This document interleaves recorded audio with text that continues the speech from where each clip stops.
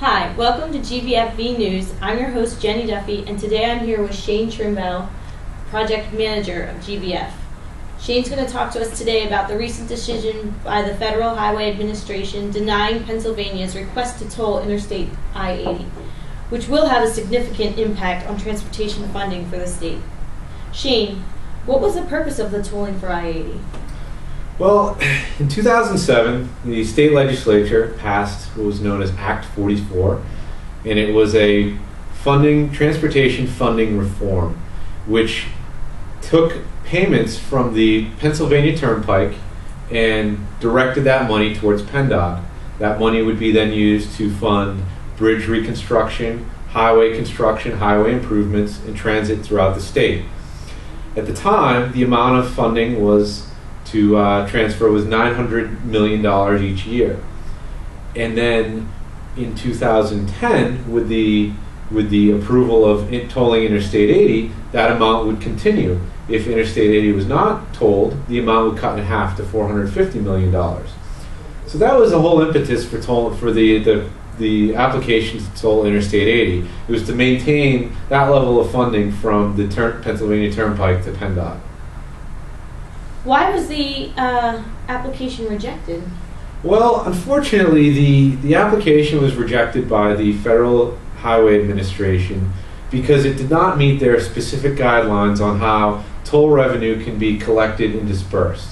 They specified that the toll revenue can only be collected on a facility and then reused on that facility to pay for improvements. So if you're driving on Interstate 80 and you pay a toll, that money can only be used to improve Interstate 80. They weren't going to allow the continued payment from the Turnpike to PennDOT to be used throughout the state. So that's in a nutshell why it was denied. What's going to happen as a result? Well, that's a very good question, and it's really very early to know what's going to happen as a result of it. But the first thing that we'll see this summer is the $900 million annual payment from the Turnpike will be cut in half to $450 million. It's going to see some very severe repercussions here in the southeastern portion. Our district, District 6, PennDOT, will have their budget cut. It's too early to know by how much, but it will be a significant amount of money. And then most significantly will be SEPTA. They had about $110 million of capital projects that were in the pipeline and ready to be built that are no longer funded because this amount of money is no longer available. And they had to cut some significant projects, and a lot of them are actually in our service area. So it's discouraging to see that the biggest hit will be the transit riders of Pennsylvania and the Philadelphia area. But long term, it's too early to know. But it will just basically be reduced funding. What can we do to fix this problem?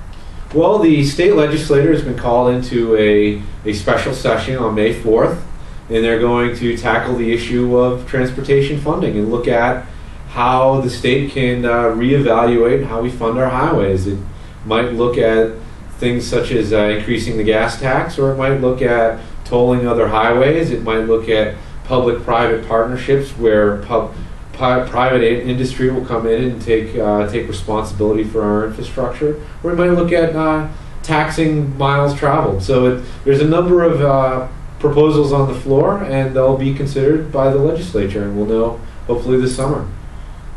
Thank you, Shayne. Thanks for sharing that information about I-80 tolling.